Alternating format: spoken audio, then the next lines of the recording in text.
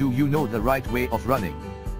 Body weight increases the risk of having many types of physical problems, if needed.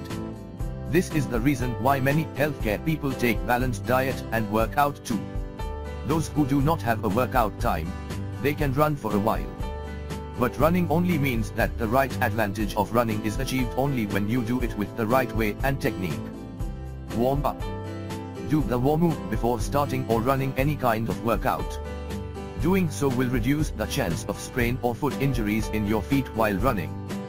When starting the warm-up, first make a light jogging or start moving slowly. This will allow you to run for a long time. Run for the first 2 to 3 minutes, then gradually accelerate your running speed. Head position.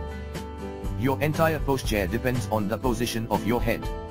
It also depends on how much capacity you are running.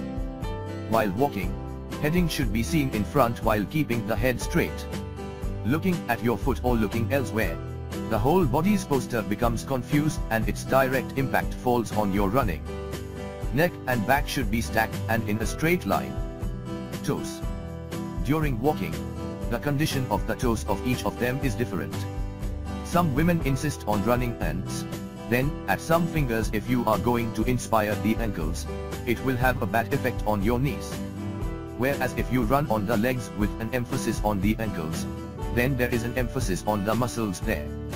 It can cause pain in the legs. The correct way to run is to keep the running foot fingers straight. Do not turn it into the inside or draw it outwards. Knee position.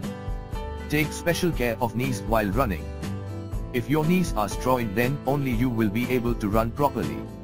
Also, keep in mind that there are no problems in turning your knees in the running. That is, the more flexible your knees will be, the easier it is to run. Pay attention. If you run on the treadmill, its biggest advantage is that you can increase the speed as you wish. The new runner should keep its speed slow, then gradually increase your speed. Well, if you are going to run out in the park, keep in mind that the surface land is very important. A poor and rugged surface can prove to be harmful to your knees and feet.